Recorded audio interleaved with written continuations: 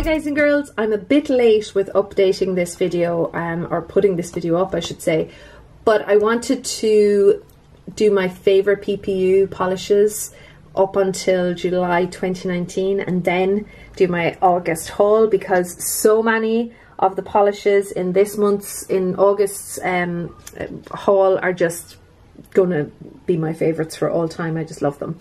Anyway, so yeah, on my nails is this polish from OPI. It's What Time Isn't It? It's a grey with a silver bar glitter and I love it. So I've pre-swatched everything, and yeah, I'll talk you through them. I pre-swatched them with Claire when she was here and we were oohing and eyeing over them. So yeah, loved all of them and I'm very, very happy with what I got. I'm going to start with my magnetic picks. I don't usually buy magnetics, but I decided to get some magnetics this time around. I hope you can see the effect here. There's this, my magnetic, yeah, I need to get better at my magnetic game. You can kind of see the effect here.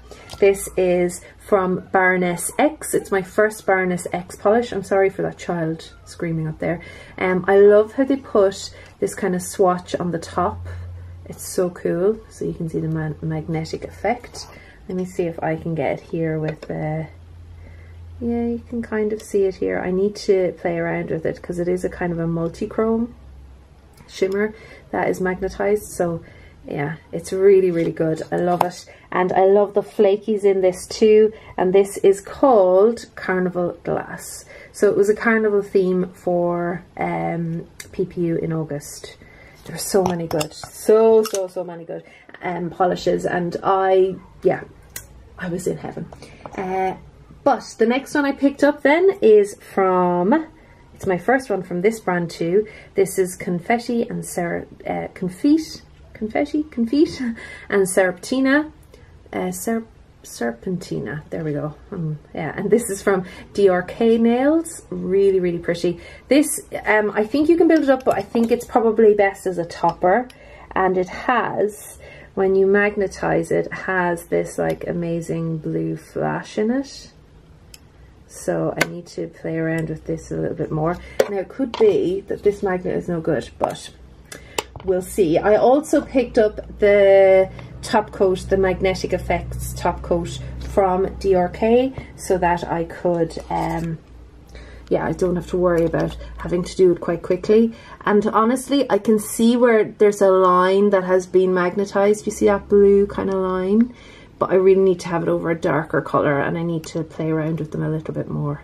But I'm very, very pleased with both of these magnetic polishes. And actually, I really like them anyway as polishes. So I think I'll be putting them over blacks in future. I think this is lovely actually with the, you can see that flash there of blue.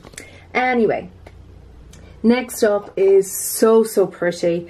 This is from Quixotic Polish, and this is Sunset Swinging, and this is Sunset in a Bottle. It goes from an orange to a gold to a red, and it's absolutely fantastic. The formula on it is so good. This is it in 2 coats, and it's just autumn in a bottle.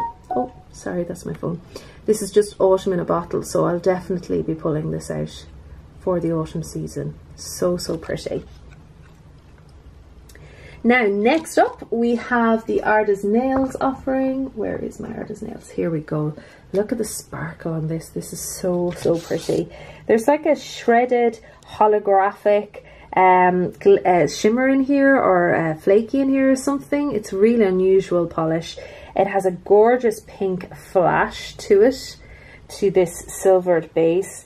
And then it has a fantastic holographic the whole way around. So this is super sparkly. Now my label, I don't know what happened to my label in transit, but anyway, this is Masquerade. I'll have it on screen for you. And here it is in 3 coats. You'll probably be okay in 2. And I put beside it Jules's Bijou because I thought maybe they would be very close, but Jules's Bijou is much more flat, and this one has a slight little bit of texture to it. So not uncomfortable texture. I shouldn't really call it texture, but just it is different to Jules's Bijou, just in case you were wondering. And the pink behaves slightly differently in both as well, and that pinky purple flash, but really, really pretty polish. And that's from Arda's Nails. So I think when Claire was looking at the polishes, this was her favourite. I think I agree with her. It's between this and the Cali Lacquer, I have to say. But anyway, this is Circus Peanuts, and this is from Scofflaw Polish. I'm a big Scofflaw fan, and I don't have enough of this brand. This is a very kind of pale, creamy ivory base with a metallic green, metallic kind of teal green glitter, a pale pink glitter, and then a neon orange glitter. Oh, sorry, I was off camera there. But it's so, so pretty. I love this polish. So this took 2 coats as well, but I think I put 3 here on the wheel. It's just, I love it. It's so, so unique. This one and the next one, they're just so unique, just in terms of the colours. I love them. So this was one that not many people were talking about, and I was like, please don't let too many people talk about it, because then I'll have a chance of getting a bottle of it, which I know is kind of selfish, but yeah, I really, really loved that. Next up, we have Sweetheart Polish, my first from Sweetheart Polish.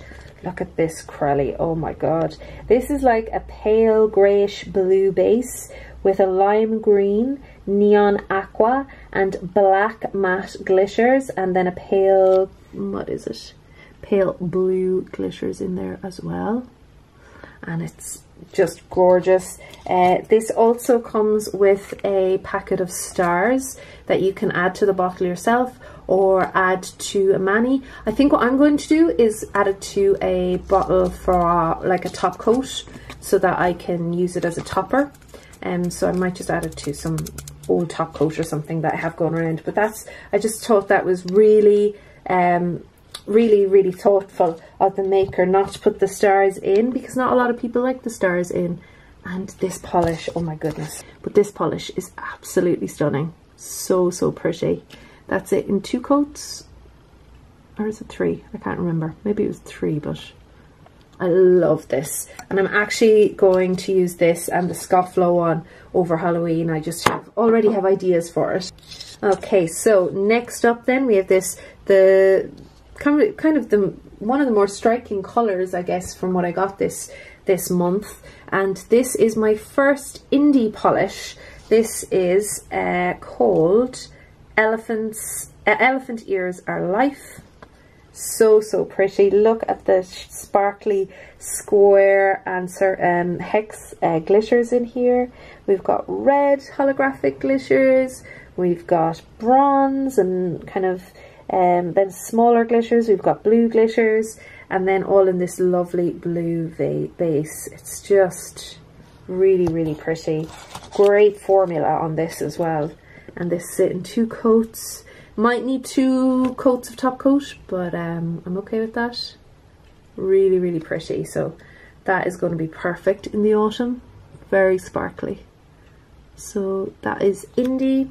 And then finally, it's got to be said, this was probably the most talked about polish, or the most desired polish, I think, in August, just from looking at threads. And I know that Madeline had to up the cap a couple of times because it was Cadi Lacquer's first time in PPU, so obviously I had to have this polish. This is a very bright red jelly with a ton of different sized royal blue glitters, matte glitters. It's just such a simple polish, such a simple idea, but it's just so striking on the nail. It just looks incredible. Those blues just jump out of the red, and I don't know how she does it. It's just so well executed, Lovely, lovely formula. The other reason I wanted this is because it's called Parade, and I believe it's after the Basel parades as well, so there's a Swiss connection here too. But yeah, absolutely gorgeous. So guys and girls, you can see why now I had to leave my favorites until or I had to do my favorites before I did this August haul, because otherwise it would have been too hard. I think there's a few in here that would definitely become favorites for me, at least 4 that would become favorites for me. I just adore them, and I'm really excited to play with all of them. So yeah, that's it guys and girls. Let me know down below what you've picked up from August or September, and I will talk to you all again very, very soon. Bye.